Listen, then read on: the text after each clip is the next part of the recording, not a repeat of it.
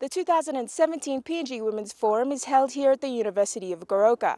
Organisers of the event, US Embassy, Tribal Foundation and the Department of Community Development are backed by key partners to deliver this event, an expansion of the annual PNG Women's Forum, which has been held in Port Moresby over the last 3 years. This year, however, it's held in the Highlands Region, with over 500 women and 100 men attending. The welcome address was of course delivered by the Governor for Eastern Highlands Province, Soso, who is one of the 3 female members in Parliament and the first woman to be elected as Governor in the Highlands.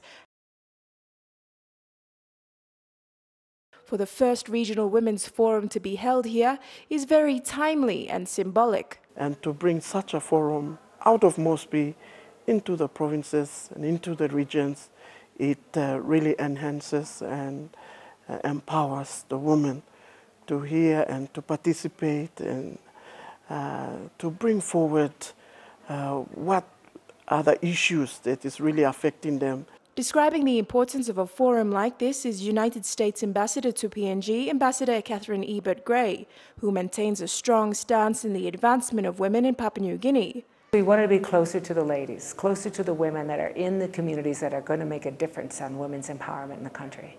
And I'm just overwhelmed. I'm overwhelmed to see how they are already heavily participating at the community level in women's groups, in youth groups, and even in village governance. Because that's really the backbone of starting to have more women in politics and successful in business. Managing Director for ExxonMobil PNG, Andrew Barry, also shared his personal story with the participants. ExxonMobil is one of several committed partners in the annual Women's Forums.